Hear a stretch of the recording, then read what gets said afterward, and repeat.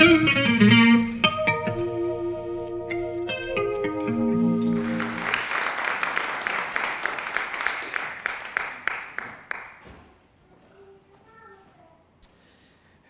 Masood Haque, and I thank you very much for coming. This is the first public showing of this film.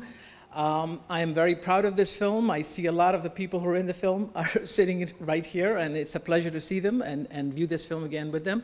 I want to just say thank you to Media Sanctuary. This is a difficult film for people to show. Politically, it's kind of radioactive. And I want to thank Brandon Miller and Steve Pierce for supporting the film. I want to especially thank Sina Basila Hinkie, who did such an ace job in promoting the film. And I want to thank Jean Finley. She has helped me in so many different ways throughout this film. I'm surprised she hasn't asked me for a producer's credit yet. All right? I hope you find this film useful and worth your time, and I thank you for coming. I want to thank the Sanctuary for Independent Media for showing this really important film this evening and giving us the opportunity to further discuss the movie. First, I'm going to introduce the panelists. And after introductions, I'm going to begin the discussion by asking each panelist a question. Then we'll take questions from the audience, and when you, at that time, you can line up, the microphone is over there, and people can line up to ask questions. And afterwards, is Mel here, or did she walk? Yeah, Mel's in the back, waving her hand in the back. And since there are more cases like this in the United States, unfortunately, Mel has the sign-up sheet for the Coalition for Civil Freedoms, which works with people who are wrongfully prosecuted, such as in this case. First, hello, my name is Lynne Jackson. I've lived in Albany for 5 decades. I volunteer with Save the Pine Bush, and I became involved in the Aref Hossein case in 2007 because I was simply shocked that our government targeted these 2 men simply because of their religion. I would like to introduce the filmmaker. Masood Haque is a physician and a filmmaker.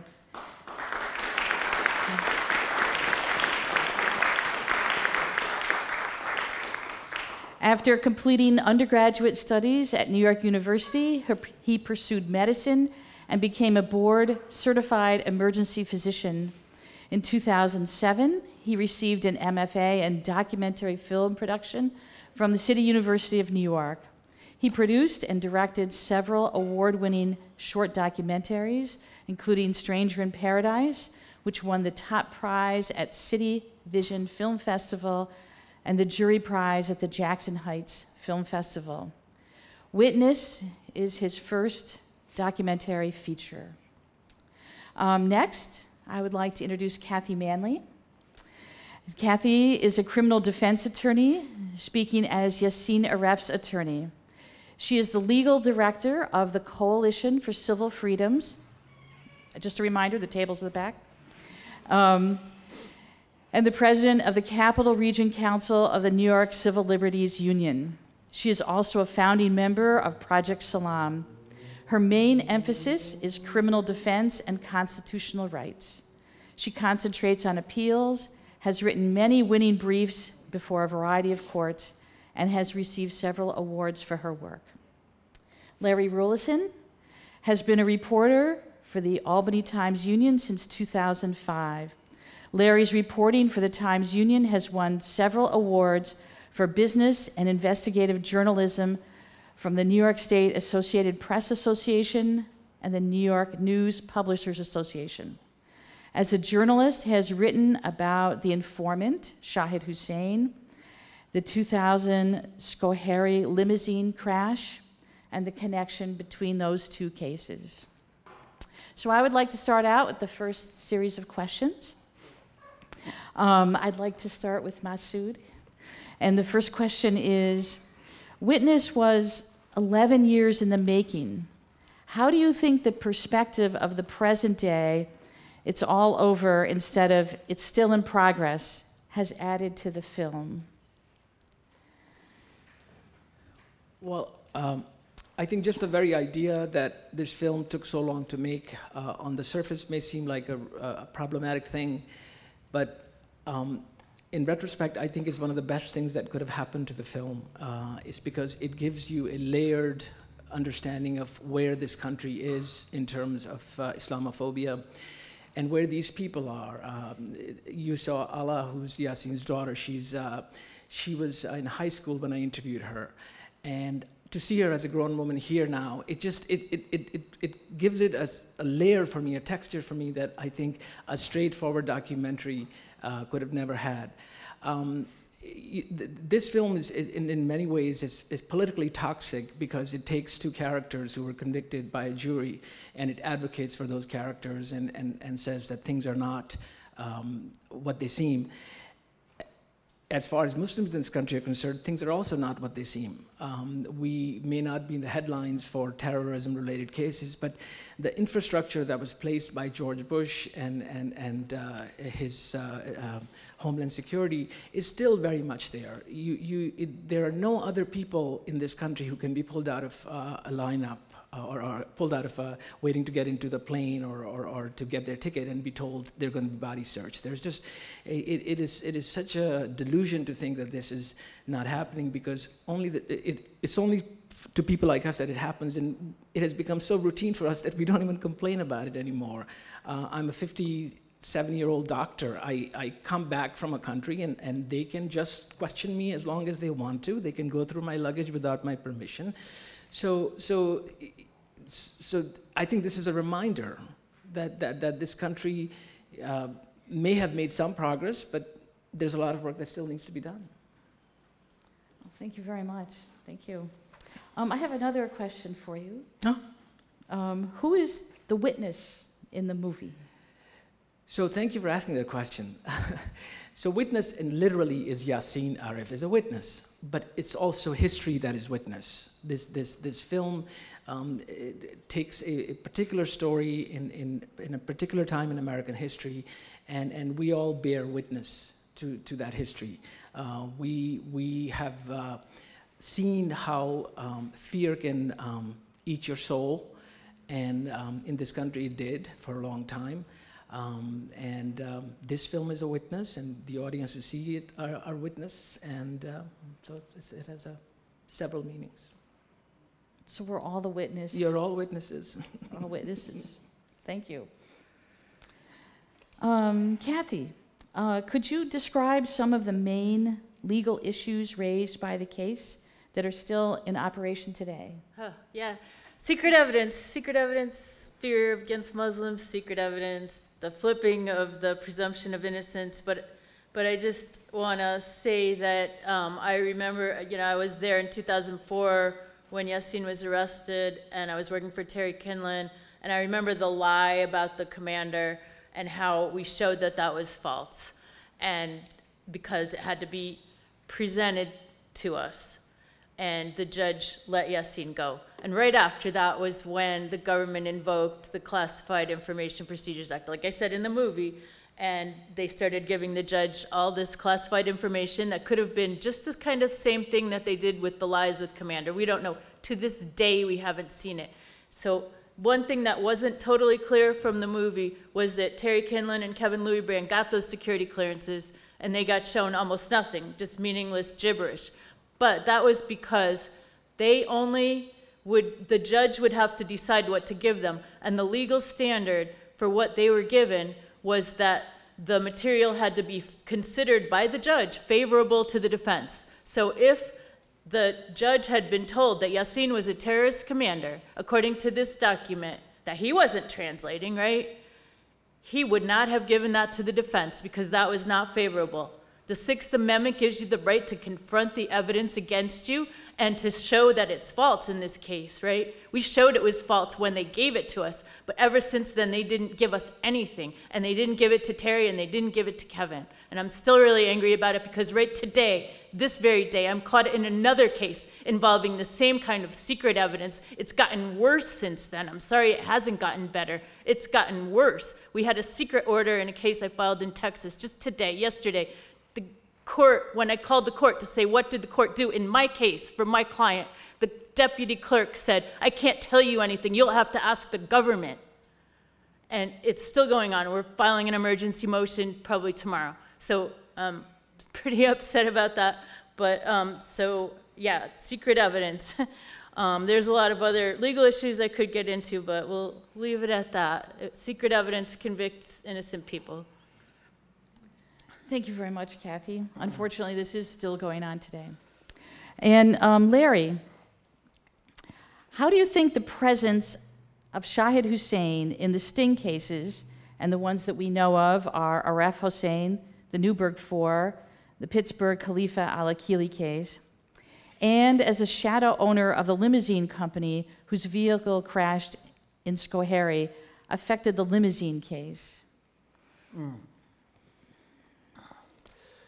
Well, I think it instantly made the public have doubts about the limousine case, right? Because looking back, anything Shahid Hussein was involved in these two, the two trial cases that we know of, and then the others, we know that he was protected by the government. And so that there was this assumption that something was going wrong too with the limo case. And so it became this, well, how is the government involved?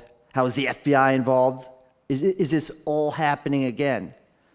And so, I mean, that's unfortunately was one of the dynamics that made the story compelling. The limo crash was horrific in itself, just the fact that a crash like that happened and, you know, all the neglect and everything. But I mean, we probably will never be able to stop wondering, because I doubt this FBI, review of the case is going to come to anything, because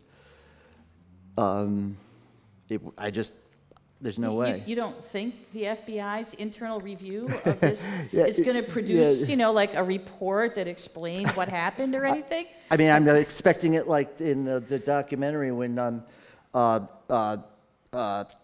Terry Kinlan shows the order and it's blank.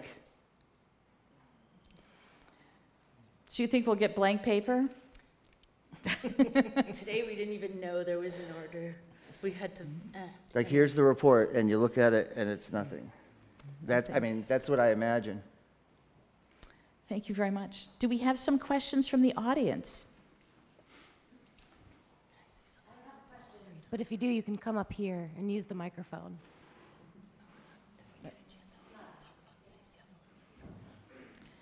No questions from the audience yet? There's somebody coming over there. Oh.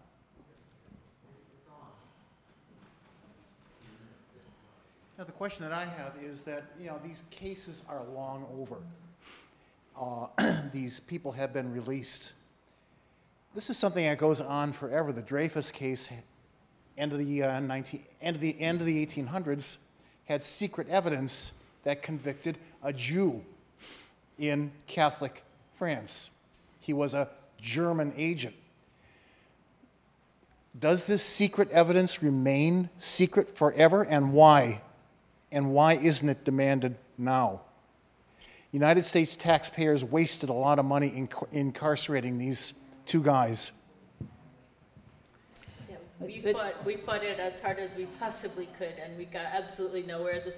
The Second Circuit Court of Appeals was given secret evidence that even the local prosecutors weren't able to see, and they were given a secret argument that we were all kicked out of the courtroom to hear. And then they decided in like a few short pages that all of our hundreds of pages of arguments were just invalid without explaining why. They got the facts wrong, they got the law wrong. They based their decision on secret evidence, and I don't know if they'll ever give us that evidence. Maybe in 100 years it'll come out, who knows? Well, Good luck with that. Can I say something about that? I think the secret evidence in this case is bullshit. That's what the secret evidence is. Because if they had something on him, they would have brought it. Oh, right? totally. So I even question that piece of paper, where it came from, because they monitored him for 2 years. They monitored him. They monitored his calls. They knew where he was. The reason he came into their attention is because they had figured out that he worked for this organization, and he had called a number in Suleimania, which was affiliated with the organization that they thought was connected to terrorism. So this to me, I don't have any faith in the FBI. I do not believe that they did the right thing. I think they can manufacture evidence. And I truly believe that they had nothing else on him. There was nothing else that they had on, because if they did, they would have brought it, because they almost lost this case. Yeah, I've always believed that. John? Yes. I'm kind of wondering about your own fear factor in being surveilled by the FBI in doing all the investigative and legal work you've done. That's for you. Probably for all of us. I was a little scared the other day with this case I'm in right now, just because there were weird things that they were trying to play mind games with me. Like, I go into the elevator in New York City, and there was a case in Texas and a case in New York with the same case. I'm not going to even go into that, but I was in New York last Tuesday, and I get into an elevator in this huge courtroom that go up to the 21st floor, and this guy gets in the elevator and goes, "Kathy Manley!" And I'm like, okay, he's trying to play games with me. They were following me around the courthouse. Maybe he Googled me. But I'm not really afraid. If I was Muslim, I'd probably be more afraid, or if I was black, or I feel like, and I'm a little bit protected by being white and being a lawyer. I didn't really protect Lynne Stewart, who's one of my role models, who went to prison for just speaking up for her client. But really, the fear kind of just makes me more angry. And I just fight harder. I don't know. I was also wondering, now that the film presents a very coherent explanation and documentation of a completely unbelievable case and courtroom proceedings. And one of the things that I don't understand is there seems to be an element of thought control. And it is confusing to me that so many people can so easily be manipulated and or lack integrity. And I'm wondering if there's any insight that you've gained over that. But if you look at American history, this is a recurrent theme. This is not, it just happened to Muslims 20 years ago. It happened to the Japanese before that. It happened to the Chinese before that. We're a society that seems to thrive on making others, you're the other, and I am the real American. And so, I mean, I think that this fits into the pattern of American history. Each minority has had to fight for their place in this society. I think Muslims are still fighting for that place. They haven't gotten there yet. But, to me, it's just not a surprise. I was thinking, though, I mean, like in terms of the judge, for example, proceeding in a way that seems to defy any legal understanding, law, or rights, But like the right. The moment in history, everybody was scared. And fear was used very effectively by government organizations. They used fear, I mean, they weaponized fear. And that's why the judge was afraid. The jury was afraid. If you heard there was an interview that's not in the film, but the jury was concerned that if they let him go and he did something, what would happen? So, I mean, I think this is not, unfortunately, the exception, it's the rule. I think the FBI controlled the mind of the judge by feeding him that secret evidence. And that combined with his fear that he already had. Hi, so I have two questions. I think it kind of goes unsaid, but this was a really heartbreaking and shocking film, and it kind of reminds me of what my parents told me about in that time in history in the United States. Like, people's husbands would go missing, and it was a very fearful time. My first question is, as soon as I saw this, I want to tell everyone about it. I would really love for as many people to see it as possible. And I go to nearby university, so like, if you're comfortable doing another showing, I would love to have it shown at my university. Second question is, when you first heard about this case, what was the moment you knew it had to be a film? Like, what was that process? Yes, please organize a showing because no one else seems to want to see this film, so I'd be happy to be part of it. I have a website for the film, witnessdoc.com, and it will have the showings that are coming up, and there's a lot of information about the case as well. I think the moment I knew that this would be a film is the moment I actually sat down and I began to read about what was happening. And I had a much more critical eye because of who I am as a minority in this culture, and I understood these men, you know, and I keep saying that I could be Hussein, I could be Yasin, that, you know, this could have happened to me. And because it was so personal at that moment, I knew that I had to do it.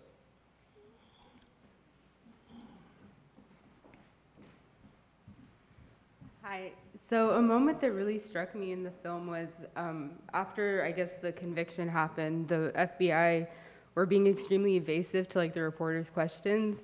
And I feel like the questions were super simple and straightforward, and I think like, I guess I understood them as to be as at the heart of the trial.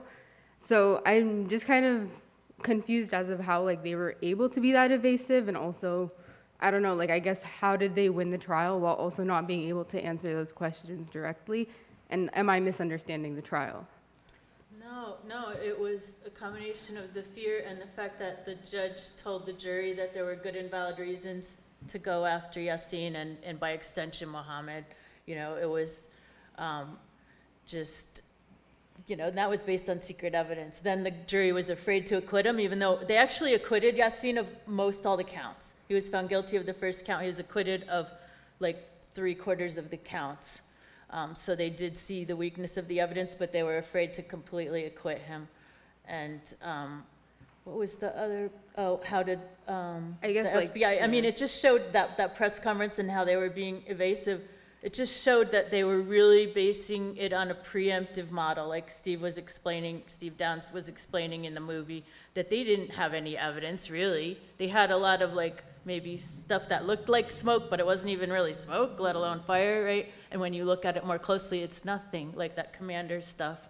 And we could have like disproven all those things that were swirling around in the background, but it was secret evidence. We weren't allowed to talk about it in the trial. We weren't allowed to question them about it. So, but they were just afraid that maybe Yasin might do something in the future. And so we got to really go after him now. And no matter how unfair it is, if he's innocent, too bad, we don't care. And that's something that's happened in a lot of cases where they just target somebody, set them up in a sting operation or sometimes other unfair tactics, and then put them away for a long time in prison and destroy them, destroy their family, strike fear into the entire Muslim community, and then say, well, you know, if there's a 1% chance that that person might have someday be a terrorist, then that's what we have to do to prevent another 9/11.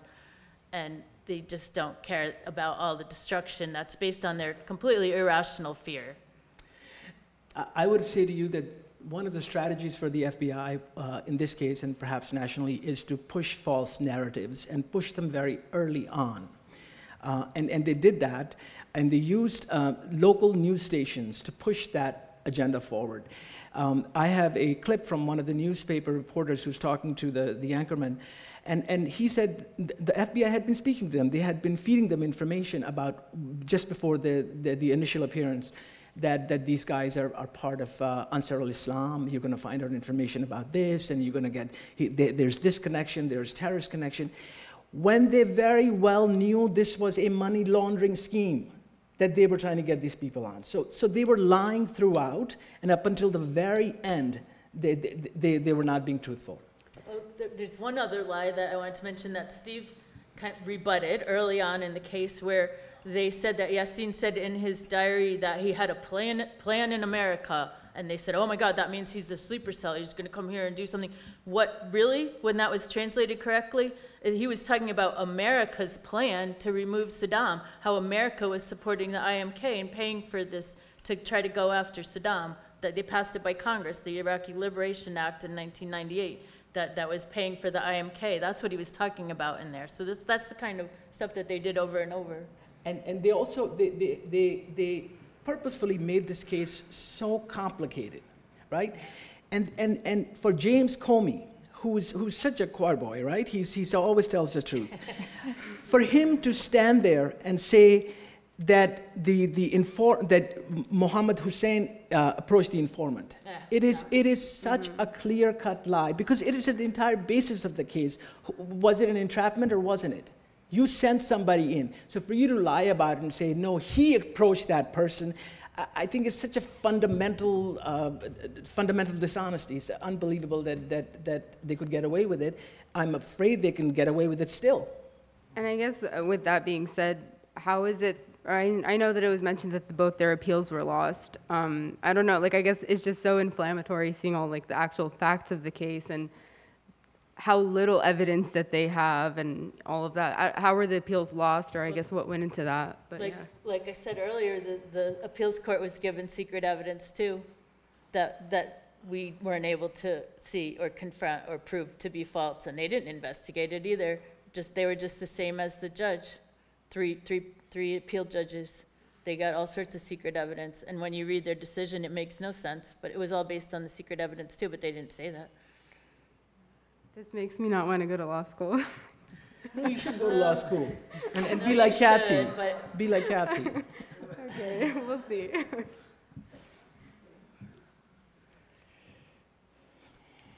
just had two questions. First, I want to thank you for making this film. And my questions go towards how were you able, because you can tell from those scenes and how you see the kids growing up, how were you able to finance and also motivate yourself to keep going and moving forward with this project throughout all of these years? And then the second question is, what's the plan to ensure that it's distributed and seen by as many Americans and people across the world as possible? So, what I generally do is that instead of renting things, I'll just buy them. So I knew it would take me 10 years to make this film, so I bought a camera. And I just kept, and I bought the editing equipment. So I literally have everything I need to make this film. I bought it, and then that's how I financed it. I cut down everything because I edit myself. I do a lot of things myself. Oftentimes I'll do sound myself, so that's how I finance it. My hope for this film was that perhaps it will get launched through a festival, maybe not even a top-tier festival, because this is not an industry project, but a middle-tier festival would take it. Well, no, because I think for the first time I'm understanding how festivals work. They're industry things, so they promote whatever's in the industry. So I am somebody who's just like out of the blue. I've made this film, and they don't know what to do with a film like this. I think ultimately either this film will go through an aggregator, which are people who buy content for Prime, Netflix, and they buy your film and they try to fill in the slots. Or more likely than not, I would use Vimeo Video on Demand, which has a very lucrative contract for the filmmaker. And as you can, if the word gets out there, then certainly they can recoup some of your investment.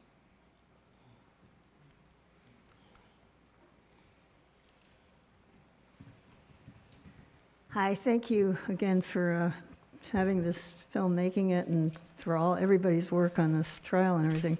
I remember it from the beginning too, and it's just been horrendous. So I don't understand why more Americans don't stand up against these kinds of injustices. I mean, we have a very large group of people in this area that have always stood up against it, and none of us have been thrown in jail. I mean, yeah, some of us have been arrested every now and then, but it's just, the fear is ridiculous, I think, and it totally goes against what we are brought up believing, that we're supposed to be living in this land of freedom and all that. But I was thinking when you were talking about the secret, when the film was talking about the secret evidence, and we were talking about how complicated and blah blah blah, it's exactly what happened with the Iraq War, right? The secret evidence, the non-existent WMDs. And everybody bought into it because of flag flying and fear. And I just can't believe that we can be so stupid as a nation. And I've always wondered about that ever since the Vietnam War, So I just hope that we can somehow get this film out and get,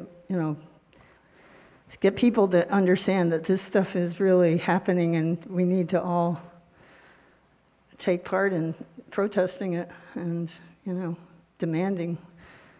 And now, you know, with the January 6th hearings, yeah, it's like we have met the enemy and they are us, right? Anyway, thank you again. I want to ask you a question, Larry. Oh, sure. So tell me about the informants. I know him as I'm from Pakistan. Culturally, I kind of understand who he is. As somebody who's a journalist, what have you found out about him, other than what is public? Is there something else? Do you have another insight into him? Well, what I always found out was that he sort of was using his position as an informant, a celebrity informant. He was scamming people he knew all the time during this whole period. I mean, the second, as far as I could tell, the second he was sent to Tennessee, like in a protection program, and even the things he was doing in Tennessee, he was, and I can't tell how much the government knew about what he was doing, but literally the second he got back from Tennessee, he starts trying to get in this scheme with these gas stations, and because when you lease a gas station from some person, right, like he did, you pay this huge upfront fee, and then you pay like rent and all this stuff, and so he was basically negotiating with these owners of the gas stations, and then he would be like, well, then he would get someone else to pay the fee for the gas station, the upfront fee. He's ripping people off, and then I wrote about how he was ripping off the boxer Amir Khan, and then there's other. I keep hearing all these stories. So it was like this. He was almost better at that than being an FBI confidential witness. I mean, as far as I can tell, he was horrible at it, and that's what makes this all worse. It was like, and beyond it being all this stuff being hidden and everything, but he was just horrible, and he was like a con man. I mean, although at the end, we talked, Malik Riaz's his older brother. I think he comes from this very wealthy, sort of feared family where he's from. So, but I don't know that part as well. But that's my sense. It's just this very complicated thing. I mean, the place that was set up as the sting, the initial one, that Allstate office in Latham, is my reporting. I mean, the guy who owned that also sold Shahed his first house back in when he got here, a decade before even the case even started. So the other thing was, I have a lot of questions like, what was he doing here? Was he here doing something on behalf of his government? I'm not sure. It's all. I don't know if I'll ever get to the bottom of it, but and I think there was ties to the FBI task force in Albany with that owner of those buildings and the guy who sold him his first house. So I don't know. There's a lot of questions. So you probably don't know this, but I listened through all the tapes, and because I can speak Urdu, it was very easy for me. Malik was so comfortable with being taped by the FBI that during one of his trips, he called his mistress up, and he had a conversation that is taped. And he's talking to her in Urdu, and it's quite clear in the way he's talking and who he's talking to that he was having an affair with this woman. And while he's on his way to Hussein's house to sort of get him into some sort of a conversation or something, I mean, that takes guts to just call up your mistress while the government is listening on your conversation. Yeah. I hadn't heard that. But it's like he can't go one day without doing something really shady, or maybe 1 hour.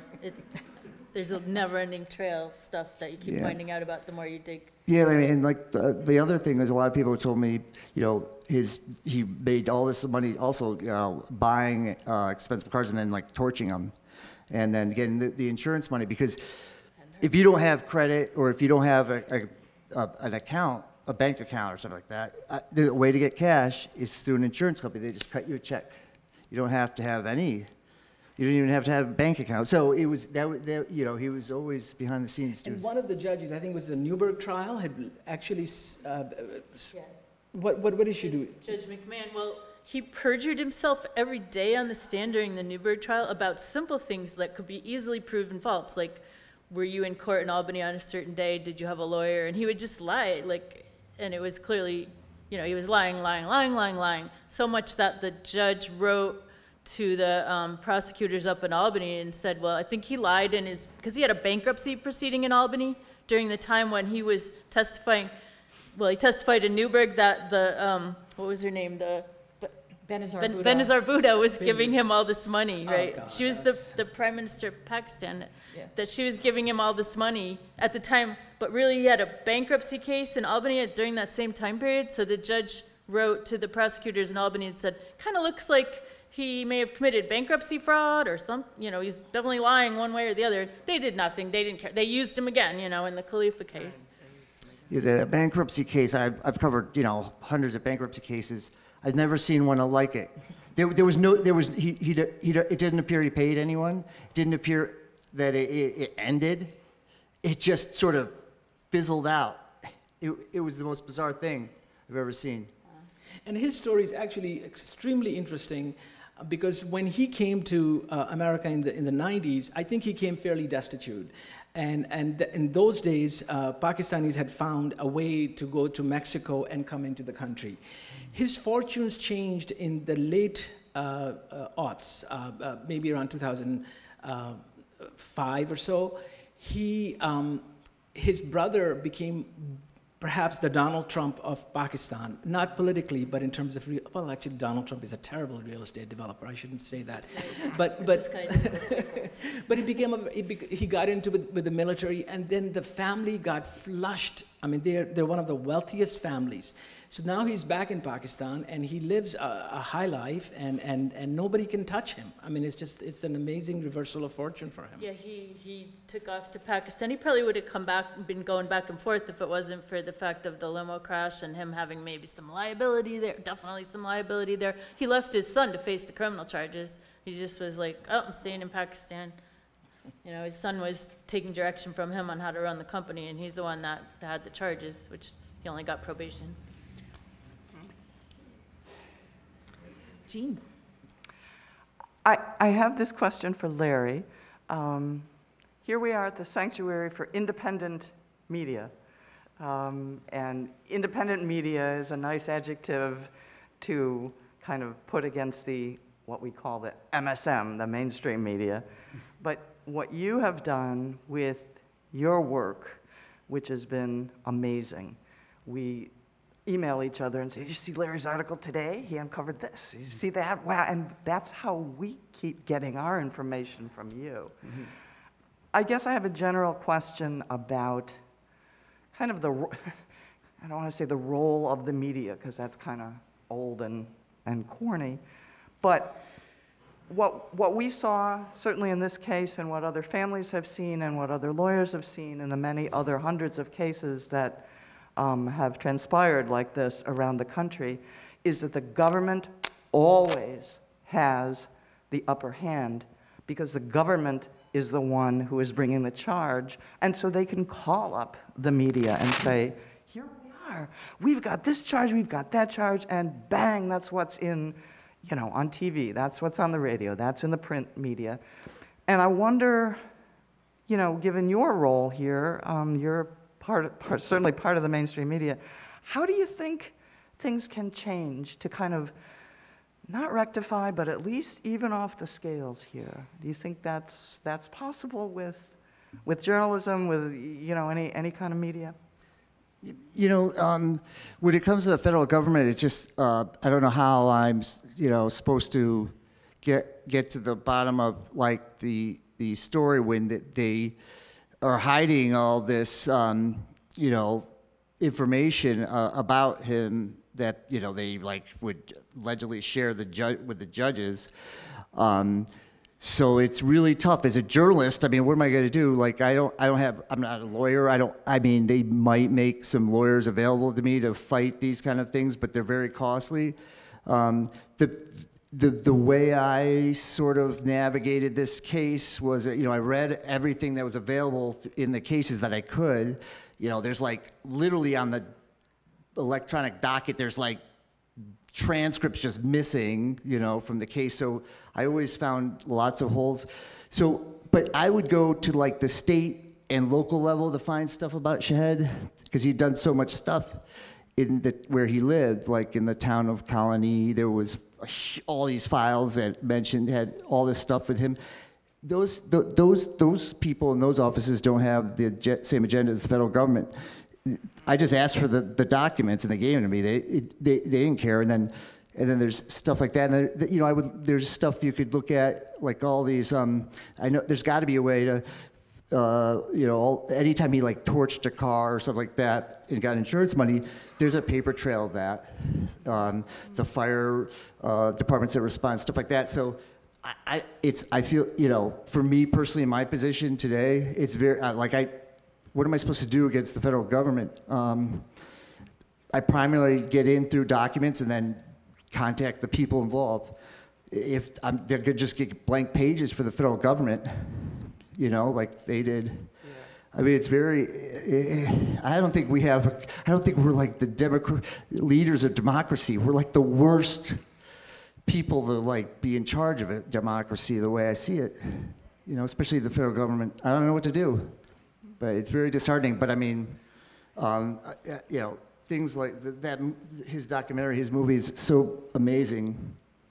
And, you know, I think he found a lot of the truth. You could find it from not the government, but their victims, you know. And you know, just to say for the print media was still skeptical of the government's case from very early on. Not only Brandon, but also Carl Struck. I mean, these people questioned, whereas I think the bigger problem was with the local news channels, because I think they appeal to a different instinct, and it's more about, it's more theatrical, and they want the quick lines and the quick hooks. So I think they're the ones who really dropped the ball, and they're the ones who were manipulated, and they're the ones most people watch. So unfortunately, that's worked to the government's advantage. One of the most powerful things in the movie is that we can all recognize a lot of the spots. You know, we've all driven that, you know, the exit ramp into the plaza, and we know Albany. We're all local. I assume most of us here are local, and we know these spots, and so therefore it's very personal.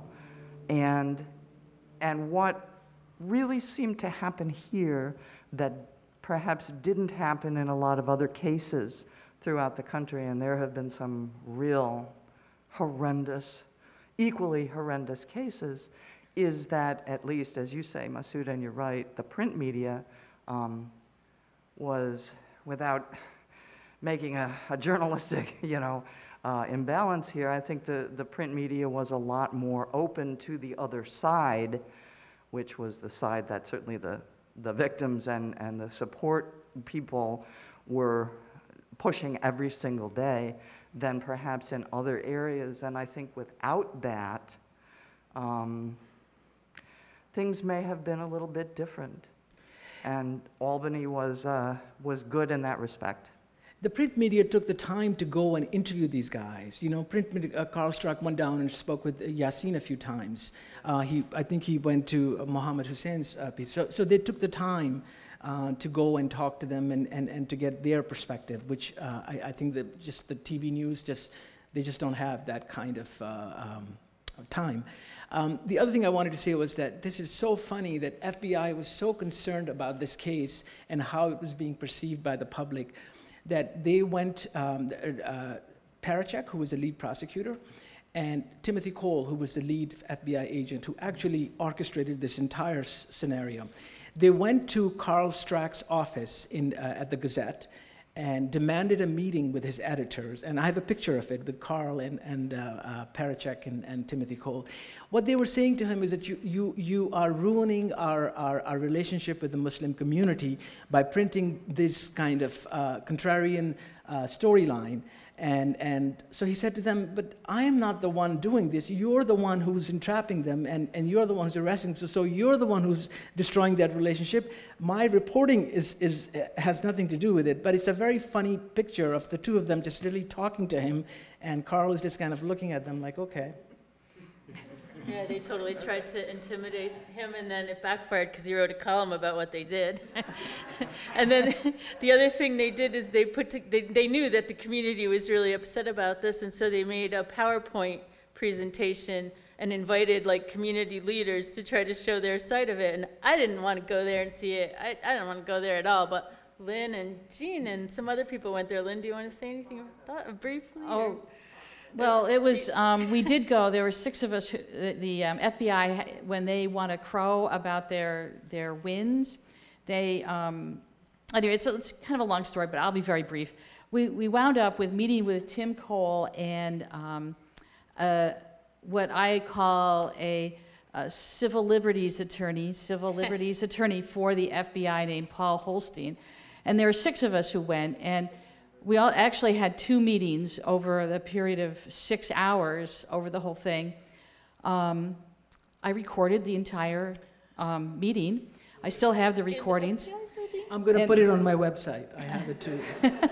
And even though, of course, I was out of the room when they said you can't record, so I didn't hear that until I listened to the recording later. At any rate, it was very interesting. One of the women with us could speak Arabic fluently. She was from Iraq, and one of the very first things. This is how terrible the FBI is. So they called this sting operation. They called it Operation Green Grail, right? So, which was bad enough. And then they had this whole PowerPoint, and when they started it, they used one of the surahs that my friend who spoke Arabic just loved. It was this beautiful surah. And I can't imagine, that the FBI, if they, wanted to go and entrap someone who was Catholic, that they would, have, that they would have a prayer, a Catholic prayer, and call it, the Grail or the Holy Grail or something. I mean, to me, yeah, it was so awful what they did from the very beginning. And one of the first slides, so my friend, her name is May, she looks at the slide and it was all in Arabic, and the Tim Cole said, well, it says this. And then they flipped the slide, and she says, wait a second, it doesn't in any way say that. It says something different. And of course, she was, very fluent. She taught English as a second language, I think, at that time. And Arabic. Yeah. And Arabic. And so it just, they really wanted to convince us that they were right and that Yassine and Mohammed were guilty. I think I'll end with this brief story, but the best part of it was when I was with my friend Lucy came. And Lucy's like, well, I want to see the trigger mechanism, because that's the mechanism that the FBI said that Yassine saw it, so he knew it was, Well, he was counting the money. Well, he's counting the money. So first they brought down the shoulder fired, the SAM, whatever that thing is, the missile. And and Lucy's like, no, I don't want to see the missile. I want to see the trigger mechanism. So Tim Cole, the FBI agent, says to Paul Holstein, the FBI attorney, Paul, could you go to my room and go get the trigger mechanism? And Paul Holstein says, I don't know if I know what it looks like. And we're like, It looks like a staple gun. It's like, and we're all like, you wouldn't know, and so Yassine is supposed to know what this thing is, and you don't know what it is? Forget it. At any rate, that was quite an adventure. So good evening. I wanted to thank you for making this extremely important film. It needs to be widely spread and seen. But as we were sitting in our chair, I said, I have to come up and speak to the family, because we used to go to your pizza shop. And it really hurts to see what has happened. My daughter Nikita used to play with Sister Khadija. And she used to go to your house, Sister Fatima. And I want you to know that our hearts are breaking with you. We love you. We pray for you. And I will do my best to see that this film gets seen by many. Because in the end, hopefully, Allah has the last say, yes? And hopefully, in the end, justice comes. It did come to this gentleman with the limousine. What goes around comes around, karma comes.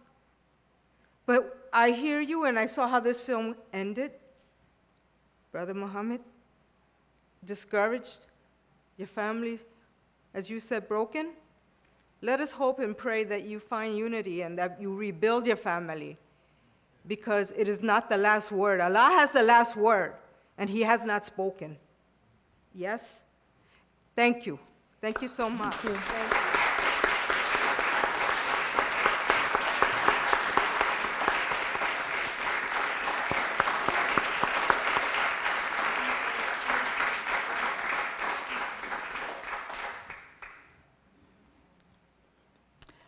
Are there any more questions? Oh, hi. Hi. My name is Hamza, and Masood, thank you for this masterful and magnificent project. I know I'm not really good with text messages, so please forgive me for that. And I want to also appreciate Larry. I've read some of your articles, not all of them, and Kathy and Lynne and Jean and everybody that's here today. I really appreciate all of you guys. I guess my question is that, does the government still think the juice is worth the squeeze?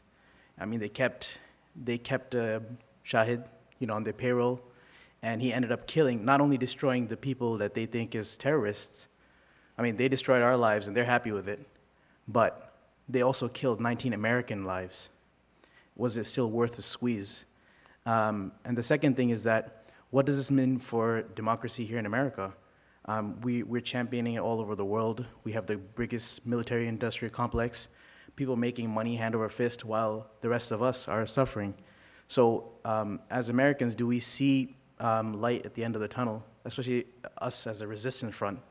Do we see that, and where can we see this go forward? I guess is my question. I think you're in for a rough ride, mister.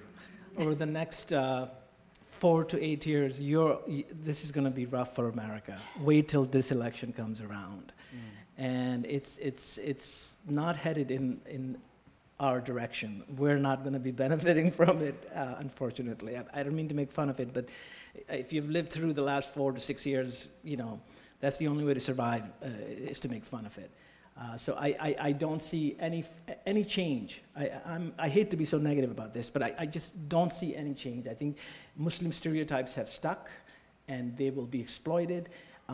Every so often, just like the coronavirus waves come and go, something happens, there's an attack or something, it will be in the news, and all those things will happen again, and then it will die down, and will come up again. So I personally am not optimistic about it.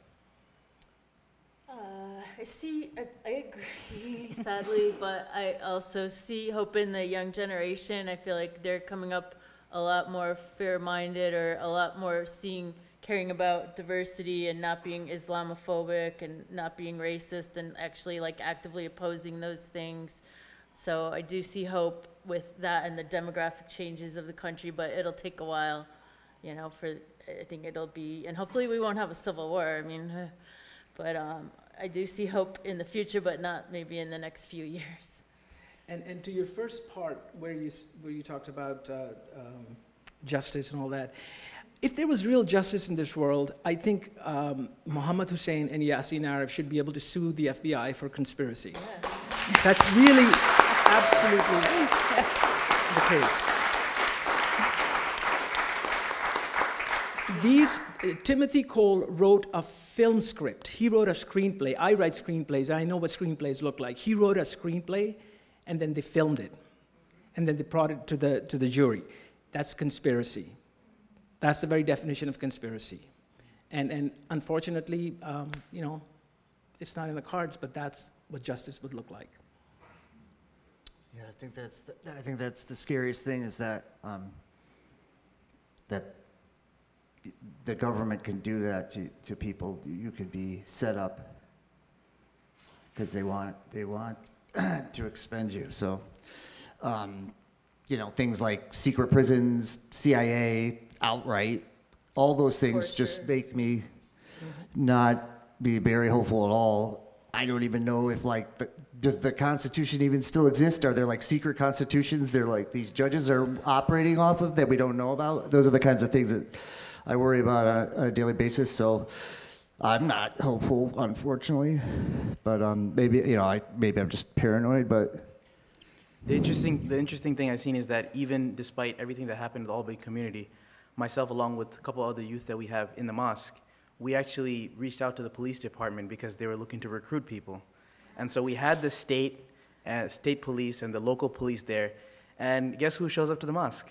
Agent Timothy McCall. Wait, when was this? Because he says he's doing totally white collar fraud cases now. He's not supposedly. Well, he was there ready to recruit. Yeah, the FBI. We're such amazing people. Yeah, right. And it really he had a lot of gall to come into the mosque and say that. And when we asked him about it, you destroyed 2 families' lives. You basically upended the entire Muslim community. No, he said, I did everything absolutely correctly. And then he came into our mosque looking for people, to whatever. Uninvited, yes, it was uninvited too. It was uninvited. So as a Muslim community, we believe obviously that hope and all those things, we believe in that eventually things will be balanced out. And we're making that effort towards that direction. So, we're doing our best at what we can with the broken pieces that we have, and we just hope that we keep pushing forward and not, it looks grim, but not to kind of give up. And for everybody that's here, I'm eternally grateful. I'm probably not able to put in letters and stuff like that, but please, on behalf of my family and Imam Yassin's family and everybody, thank you so much. Heartfelt gratitude. Thank you so much. Thank you for being here. Thank you so much, Hamza. The kids of Muhammad and Yassin give me hope so much because you guys are so wonderful. We love you so much, and we've watched you grow up. And also this community gives me hope. If it hadn't been for you all standing up with the Muslim community and for Yassin and Muhammad, they would have been doing 30 years, and they wouldn't be out. So, you got to take the hope you can get and just keep trying.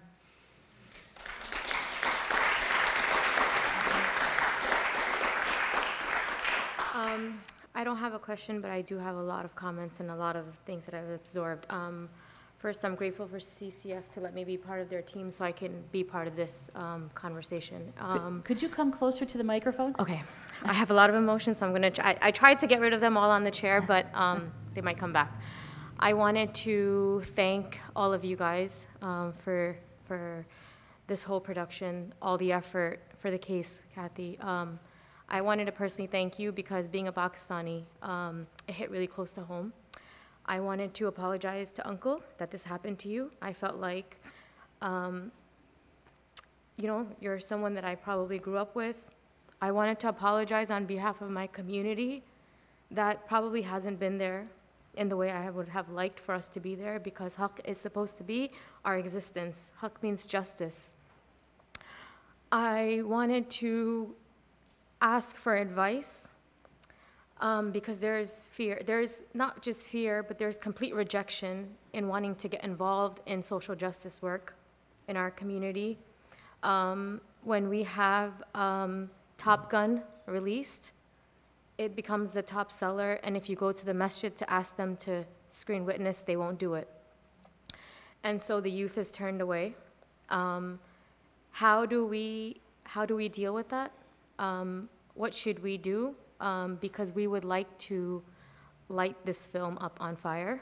Some of us have come late to the game, but we're trying to make up for it because we need to. I know, especially as a Pakistani, I feel like when I look at the officer or the informant or the avenues used to entrap people in so many cases have been Pakistani people. And it's heavy. It's very heavy. I don't know why, but I didn't need a translation to watch the film. I could have seen that this man is evil. So many of the words he used, his gesture, his language, his whole demeanor. And that's why I feel like they keep us far away.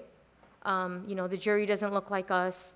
The people in charge, the people that hand out, you know, sentences don't look like us, because then you would understand. And then you just have these words that make us look really mystical and, you know, crazy. So what do we do? How do we... So one of the nice things about coming here is that, you know, I'm a filmmaker who exists outside of mainstream, so I have to discover my audience. Usually the audience discovers a filmmaker. I have to do the reverse process. So I have to come to people like you who can relate to this film, who can see the deeper meaning of what the film is trying to say. So go to my website, go to my like the Facebook page, post it on your feed. All those things, those little things help. When I take this film to an aggregator, one of the first things they'll say, what is your social media presence? How many likes did you have on your Facebook thing? How many visits have you had? How many people have seen your trailer? Those are things that you can negotiate. You can negotiate a better deal if you have solid data to back that up. So if you like the film and if you think it is meaningful, so please do share it. Write about it, talk about it. And once I go through this festival cycle, I'm very eager to just put it out there on video on demand, even for 99 cents a showing, and just move on and let this film exist in people's minds. Are there any other questions? So at the, what I'd like to do is maybe wrap up with a comment with, maybe we'll start with Larry, if you have anything else that you'd like to say about the movie or your experience with Schoharie Hussein and all of your research, incredible research. We were just talking how, you know, we can't find him to talk to him, but the movie was amazing. You know, I don't, maybe, I don't know, because you know, for the first time I just spoke in person to Muhammad, and you know, I think then seeing the movie and being a dad myself, it's crushing, you know, what he had to go through. And obviously a ref too. But the movie is great because we haven't done that story, the follow-up. So to me, this is groundbreaking in the story. I learned a lot myself. I mean, you guys probably obviously knew more of this, but I just really appreciate it. I feel like it really pushes the story forward in one of the most meaningful ways that the media has done. And to boot, it was just beautiful. Kathy, would you like to talk about CCF and the future? I guess I want to put a plug for the Coalition for Civil Freedoms, because after the Aref Hussein case, Steve Downs and I and Lynn and Jean, we formed, and Shamshad Ahmad from the Masjid al-Salam, we formed Project Salam in 2008, and then in 2010 we were part of the, especially Steve and I, were part of the founding of the Coalition for Civil Freedoms, founded by a political prisoner who was unfairly charged and basically beat the charges, was under house arrest when he invited us down to his house. That's Sami Al-Arian. And we went down there and we formed the Coalition for Civil Freedoms, and we've grown over the last 10 years. We have family conferences where we bring together the family members of people as like a support group for each other, and also to empower each other to stand up and speak about their loved ones. We have some family members from Massachusetts here whose son is in prison of one of these cases, Shelley and Stewart. We have a lot of the CCF people here in the back there, and we have the table. We have the family conferences every year. It got kind of stopped by the pandemic, but we're hoping to have one this fall. We support about 200 active prisoners. Some are serving life sentences and are totally innocent. And we sometimes do some actual representation of them, or we just advocate for them, write letters for them, do what we can for them, and give them a gift every Ramadan in their commissary account. A lot of them have no support. So we could use lots of support, and we also published a report showing that most of the cases that the U.S. calls domestic terrorists, or not domestic, they call them domestic, but they're basically Muslims. They're not the people that you call domestic terrorists now. Anyway, we published a report showing that of those Muslim cases, almost all are fake cases. There's almost no real cases. And we have the report back there. Our website is civilfreedoms.org, and we could use lots of support. And we're going to be pushing this movie on our social media a lot now, too. Also, I do want to acknowledge that the Hossein family is here, and it's so wonderful to see you all. And Yassine's daughter is here, and it's so wonderful to see you. And I really appreciate that you've really changed my life, meeting all of you. So thank you. And of course, I need to give the last word to our wonderful, wonderful filmmaker who made this movie that I learned. There are things that I didn't know that are in this movie, which I'm just so impressed. So thank you so much. You get the last word. So I just want you to think about this idea that we live in a country, perhaps the wealthiest country in the world, where the state's resources are used by bureaucrats to come up with plots to entrap people. I mean, it is mind-boggling to me with all the problems the planet has and we have, our democracy has, that you would take these kinds of resources and you would invest them in the lowest form of law enforcement. And outside of, I may be wrong in this, but I'm going to make the statement anyway, outside of the United States, I don't think they do sting operations. I don't think there's anywhere else in the world where people sit around saying, what should this guy say to this guy that the jury will just buy it? And this is the level at which they did this. So it's a frightening thought for me that I would say defund FBI. Oh, don't put that on the table.